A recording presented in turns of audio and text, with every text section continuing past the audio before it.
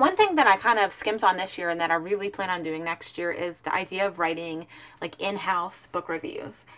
There's no reason why we can't share with other people in our school our opinions instead of just sharing with each other.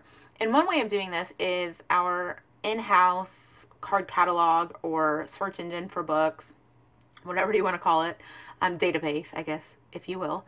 And here's one that I found one of the kids wrote. Is really easy to do. It is, here's the book in our library, All of the Broken Pieces, a novel in verse. And this student gave it 4 out of 5 stars. And then down here it says, this was a really good book. Pretty sad at times, but it was so descriptive that I felt like I was watching a movie while I was reading this book, or reading this book. But plus it's easy to read and a short but amazing book. So I feel like my students, you know, they could definitely do more, and they could even maybe put their names in there, or, you know, be assigned a handle so I could score them on it.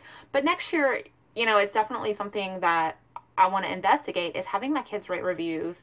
That way other kids who are getting on there can go ahead and read the reviews, and that'd be a really great community building, like even school community building activity.